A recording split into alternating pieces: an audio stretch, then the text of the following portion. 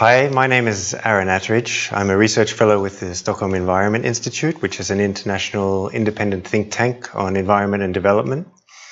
And in this short presentation, what I'm going to do is give you an overview of recent analysis that we have done on climate finance and how it has been flowing in the Pacific Islands. Under the UNFCCC, you'll know there are commitments to provide developing and vulnerable countries with funds for supporting low carbon development, dealing with emissions of greenhouse gas emissions, and also adaptation to the impacts of climate change. So it's interesting, of course, then to explore how that's been working, and there are a number of key questions that we see as important. The first one is how much finance is flowing and where it's going, what it's being used for, and that's what we set out to answer in this study. And then that, of course, enables a much broader, deeper discussion about whether good decisions are being made with it. Is it being used effectively? And if not, why not? So that we can learn over time.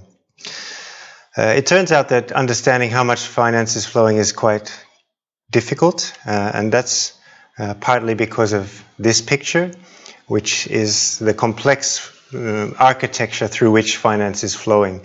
It comes from many different donors. It flows through many different intermediary institutions and agents.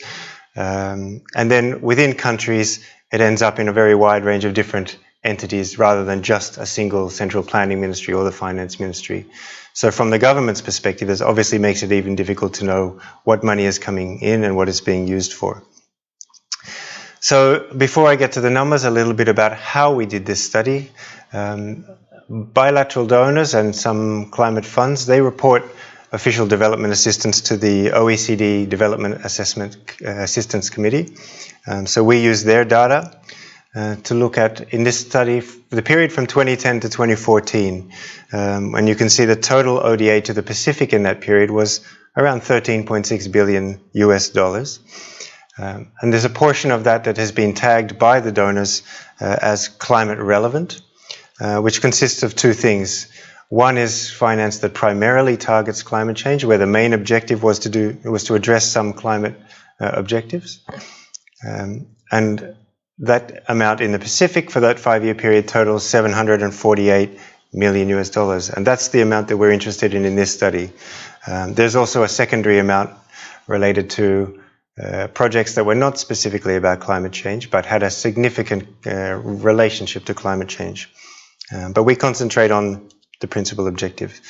So in terms of where it's coming from, you can see on this slide that around nearly 3/4 of it comes from bilateral channels, which is interesting because there's quite a lot of focus in the Pacific on tapping the multilateral funds. But to date, bilateral channels have been a much larger source of climate finance. And this complicated figure, which is in more detail in the report itself, shows where the money is coming from, where it's going to. So on the left-hand side, you have a range of different sources, and the largest here are Australia, followed by the Global Environment Facility, and then bilateral donors like Japan, European Union, and New Zealand. And in the middle, you can see that around 60% of the funding at a regional level has been for adaptation. On the right are the recipients, but you can see them here more clearly in terms of size. After Timor-Leste, the largest recipients across the Pacific were Samoa, Tonga, and Vanuatu. And the smallest were FSM, Nauru, Palau, Niue. And the balance between adaptation and mitigation is different in each country. You can see some analysis on the sectoral distribution of funding. The overwhelming majority of it, or the largest chunk of it certainly, is going towards what we call the enabling environment. And this is, in our data, a mix of different policy support measures for forestry, water, environment, things like that. Renewable energy is obviously a large chunk because there's high capital costs. And as you go down the list, you can see disaster prevention and preparedness, and much further down towards the bottom, some contributions towards water supply and sanitation, small amounts for biodiversity, irrigation. Another interesting thing to understand is how this funding is being delivered. Around 86%, so almost all of it at the regional level, is as project-based funding. There's very little direct budget support or general or sectoral budget support. A small amount of technical assistance, but the overwhelming majority of this is coming as project-based funding. And not only that, it's coming as in very small chunks. So in this example for Fiji, which received 43 separately funded projects or activities for this 5-year period, you can see that 27 of the 43 were actually less than 0.1 million US dollars, which is very small. And half of the rest was less than 1 million US dollars. So if you think of these together, the project-based funding plus the small size, you start to ask questions about how countries can effectively use that towards their long-term programmatic priorities. It's very difficult to fund large-scale transformation with this kind of financial support. A couple of other interesting findings. One was looking at per capita climate finance, and you can see on the right-hand side, the Polynesian countries were significantly, noticeably more successful at attracting funding than Micronesian countries, which are similar in terms of population size. The Melanesian countries, you would expect them to have lower per capita because they have a larger population. But the success of the Polynesian countries is something worth investigating a bit more, in case there are some interesting lessons to be learned here. Another finding is not only were bilateral sources larger, but they also program funding through a wider range of sectors. So here you can see in the orange a much wider range of sectors that are connecting with bilateral sources. And down the middle of this Sankey diagram, you can see the intermediary agencies that they used.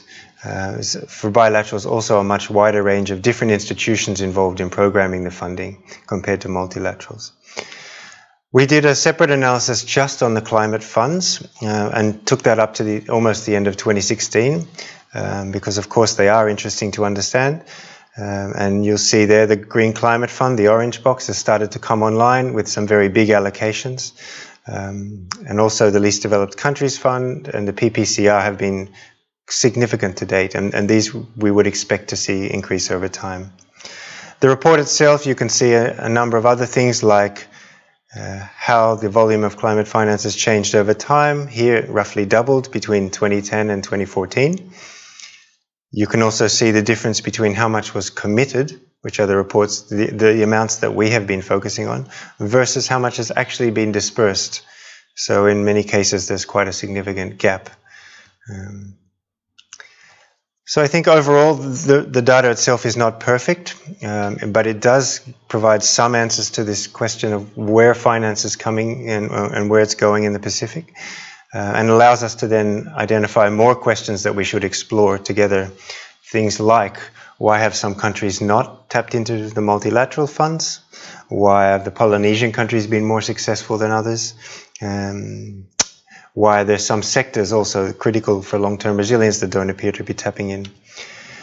In the paper, you will find a separate analysis for each country, so you can dig down into more fine-grained analysis there if you're interested. And the full report itself can be downloaded from SEI's webpage along with all of the supporting material. And if you have any further questions about any of this, please feel free to get in touch and we'd be happy to discuss it with you. Thank you.